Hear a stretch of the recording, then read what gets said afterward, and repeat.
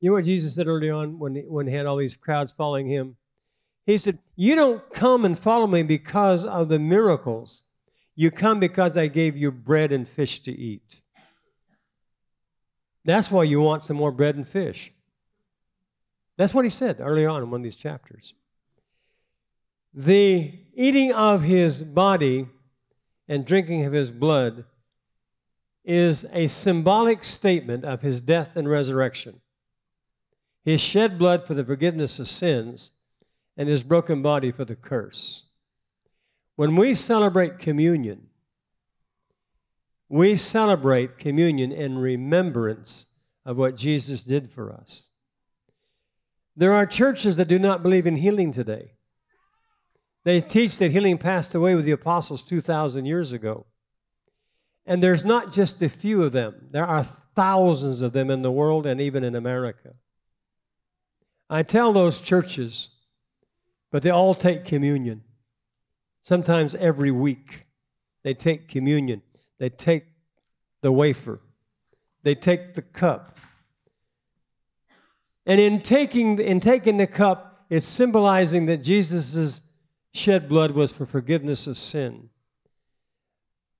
The wafer or the bread was that his broken body was for the curse, which is all disease.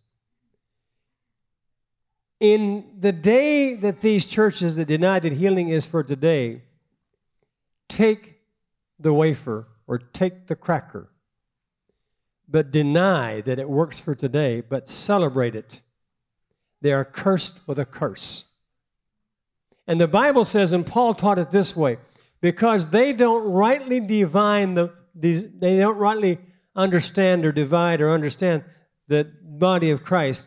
For this reason, many of them in these churches are sick, they're weak, and they die premature deaths because they don't discern and practice what it represents.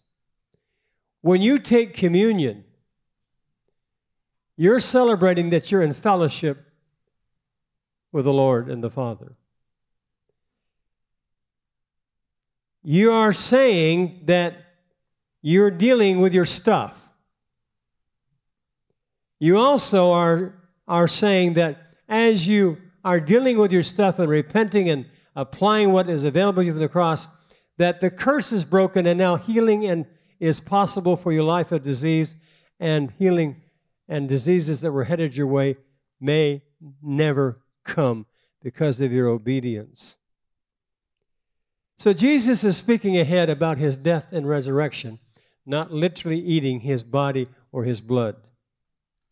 But in the communion, his shed blood, without the shedding of blood, according to Scripture, there is no forgiveness of sin.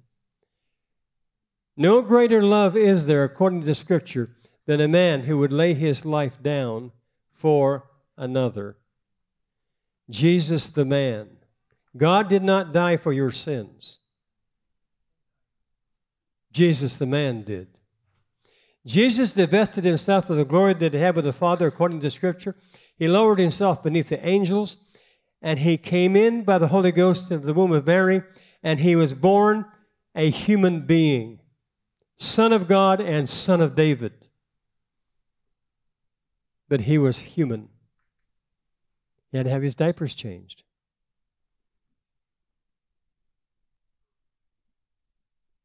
He was a little baby. He had to grow up. He had to begin to learn. And by 12, he'd learned a lot because he was debating with religious leaders. At age 12, he learned fast, didn't he? Because there was nothing within him to hinder his pattern of understanding. It's a tremendous understanding of how this happened. But we accept it. And because we accept it, we can partake of it.